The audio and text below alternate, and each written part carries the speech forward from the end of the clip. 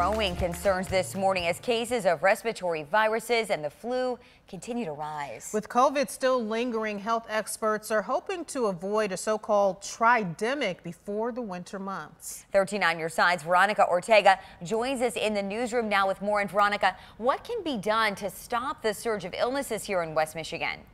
Meredith, Emily, doctors say the best defense against these viruses is to get vaccinated. While there's no vaccine yet to prevent RSV, there are for the other two.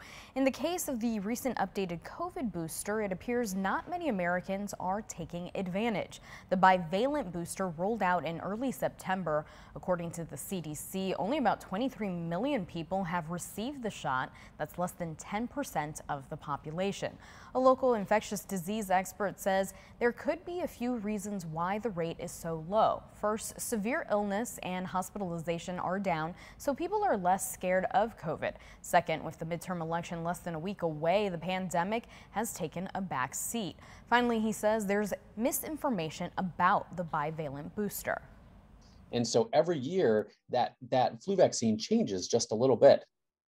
We don't go out and test that flu vaccine on hundreds or thousands of Americans before we roll it out, because the vaccine technology is safe, it's effective, we know a lot about it, and we have tons of experience with it.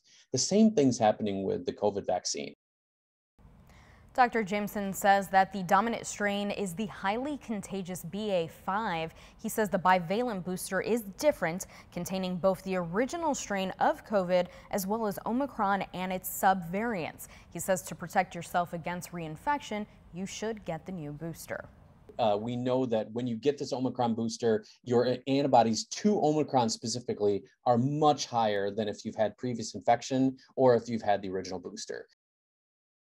Dr. Jameson adds that people at high risk can still get very sick and end up in the hospital. He says to protect yourself and those around you, again, you should get the bivalent booster. Meredith and Emily, according to the CDC, there are two new variants, BQ1 and BQ1.1. They account for nearly 17% of cases right now. Both are descendants of BA.5. Experts believe that this means the bivalent booster will work against them.